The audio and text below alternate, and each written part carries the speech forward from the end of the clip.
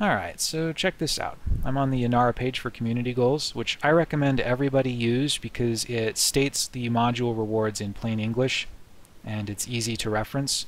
You also get pretty fair, very near real-time reflections of how close the community goals are to being completed. So what have we got? The Alliance is offering a Lacon's Spaceways Type 6 transporter. The Type 6 is not a great reward, gotta say. All they're doing is saving you 1,000,000 credits, assuming the ship is free.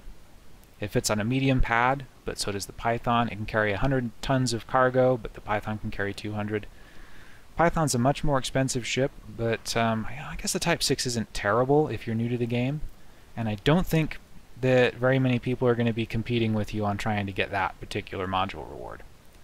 Unfortunately, the Type 6 just isn't that remarkable a ship overall. The other two modules are more interesting though. We've got a 3A shield generator with thermal and kinetic resistance.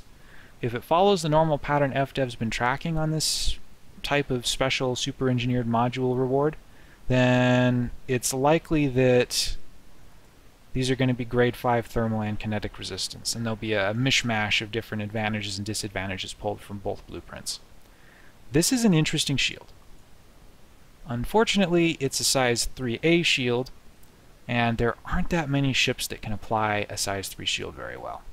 Most of the small ships, up until you get to the Vulture, can. The Vulture's not really going to do that very well because it's got a size 5 internal, which means you'd want to run a size 4 shield if you're using shield cell banks, or just run a size 5 shield for maximum base shield strength. The most viable solution for putting this shield on something is probably an Imperial Courier, which already has a pretty ridiculously sized shield to start with. It does have its maximum size internals are 3s. So you would stick a 3A shield in here, and then you'd probably mix it with a shield cell bank at the same size. And if the resistances are as big as I think they're going to be, it'll make the Imperial Courier an extremely durable ship.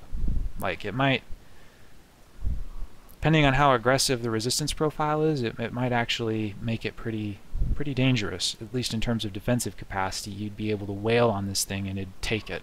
The other reward here is a Class 3 overcharged and armored power plant. Mixing those two blueprints is definitely interesting. Armored lowers your heat profile a little bit by improving efficiency, but overcharged dramatically increases that heat profile. I think we'll get a power plant that's maybe a little bit more powerful, assuming they grade 5 advantage both of these blueprints into whatever this mishmash is going to be. We'll get a reactor that produces slightly more power than either blueprint would produce individually, but without the negatives that the overcharge normal, because overcharge normally makes your reactor more vulnerable to incoming damage. So we get a reactor that can produce a ton of power that will hopefully not be as hot running as a normal reactor. But there's only 4 ships in the game that can take a 3A reactor as their primary largest slot for reactors. The 3 smallest ships in the game can't accept it at all, and if you go into the size 4 reactor categories, you're still probably going to be underspec'd compared to an engineered size 4 reactor. That's only 3 ships, and the only combat ship in that group of 3 ships, the only 2, is the Imp Eagle and the Viper. You could do something interesting with the Viper. The Imp Eagle's DPS is not as good as the Viper though, so I don't see a lot of commanders sticking a reactor like this in an Imp Eagle. The Viper can bring 2 smalls and 2 mediums, and the Imp Eagle's got 1 medium and 2 smalls. It's just not quite as good a reward. I think the shield is more interesting because you could stick it on an Imperial Courier and do a lot with it. Of all of these rewards, I would say that the Imperial Starport is probably the best place to focus your efforts if you can only do one. Its contributions are at 6%. A lot more people are going for the power plant.